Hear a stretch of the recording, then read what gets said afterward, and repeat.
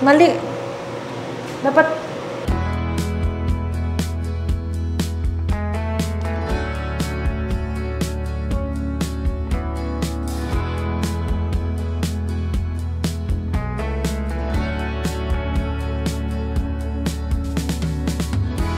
She was out there alone on the highway.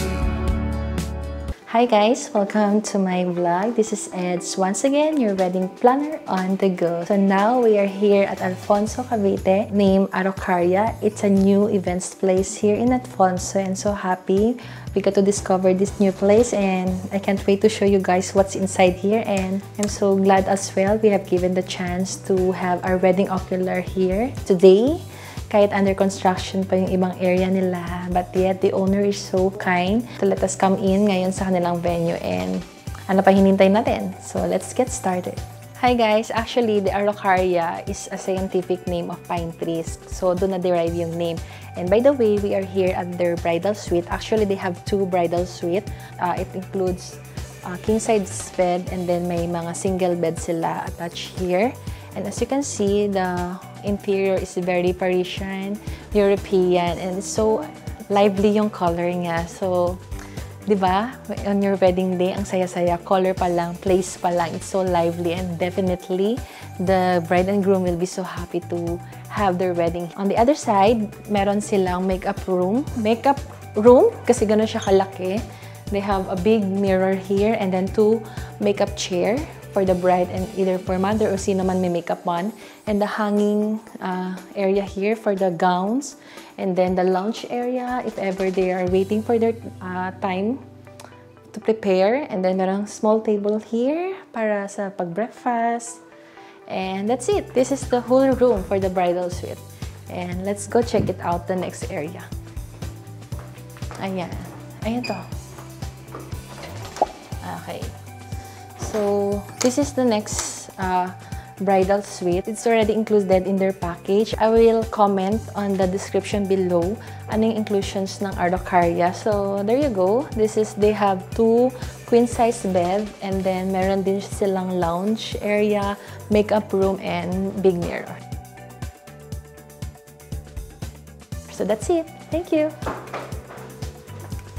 So guys, before I show you their lounge area, I wanna show you first their comfort or their toilet. Hindi siya mukhang toilet, so sobrang ganda niya. And, come on, join me. And this is their bathroom area for the girls.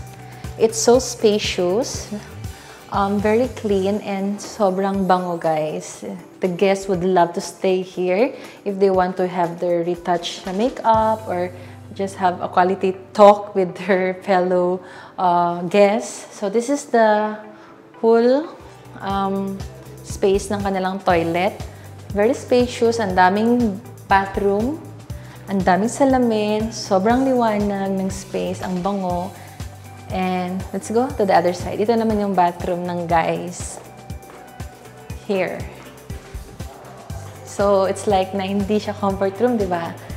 Very artistic pa rin hanggang bathroom. And then, ano pang hinintay niya? So, I'll show you the lounge area. Come on. Now, we are here at their lobby. So, it's very spacious, very colorful, vibrant yung style niya. Meron silang mga hanging decorative. At the same time, pwede rin maging photo booth area ng guests. Kasi ang ganda na ng background, di ba guys? Pati mga furnitures nila, very colorful. This is the whole look. Let's go. Let's proceed to the next area. Come on.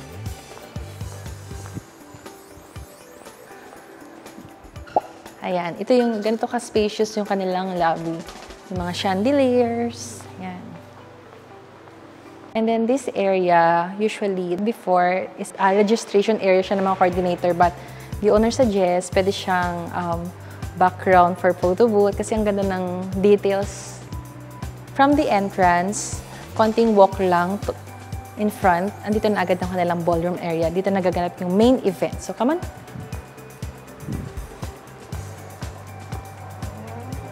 So, now we are here at their ballroom area. For your reference, guys, para ma-vision ninyo how big it is, how spacious it is, it actually can accommodate up to 350 packs. That's the maximum.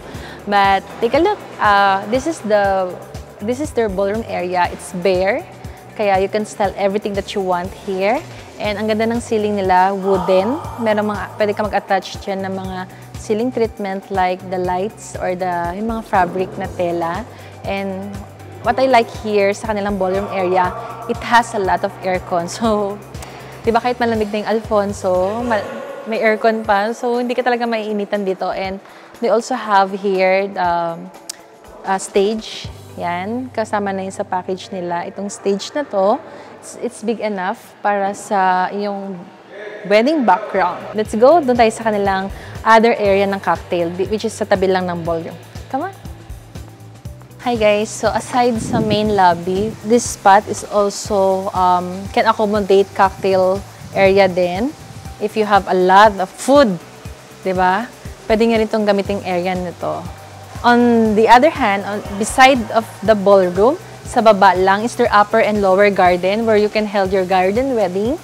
And unfortunately, I cannot show you kasi it's raining, but I will attach the photos from the Arocarria FB page. And what amazed me here, guys, meron silang elevator. If ever meron tayong kasamang senior or PWD, they don't need to take the stairs or dumaan sa stairs to go down sa garden area. They have elevator here. Come on, guys. So, guys, I'm so happy I was able to find this venue. And nai-imagine nyo na ba kung dito kayo kakasal? Can you feel it?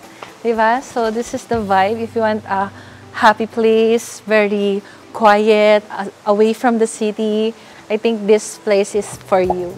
And this is their elevator.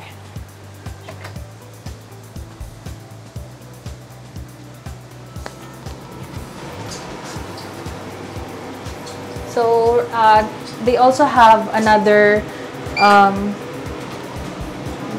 meron silang other area for where the groom can stay or where the groom and family can stay, but it's not for rent, but it's also included in the package. You can use it at least 5 hours before the ceremony for picture purposes and all. And going here, we are here at the elevator, going down in the other room where the couple can use as for their photo shoot and all. And ay, mali.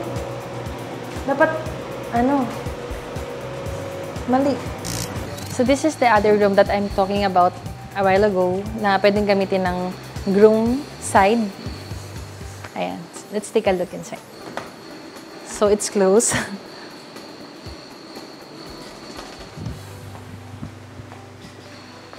So it's closed. Okay? By the way, guys, about the parking, they could accommodate up to 80 to 90 cars. So, parking is not a problem here. So, that's a plus point, right?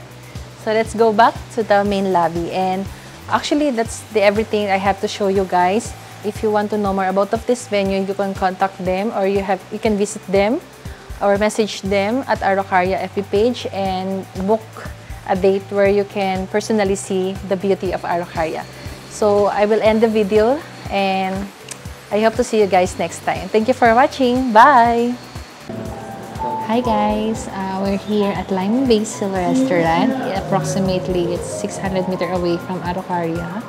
And sa mga nagpaplanong mag-wedding ocular there or nakapag-book na ng prenup or wedding after staying sa Arocarria, you can try and check it out. Itong Lime Basil, it's a Thai food and very healthy siya. Bye!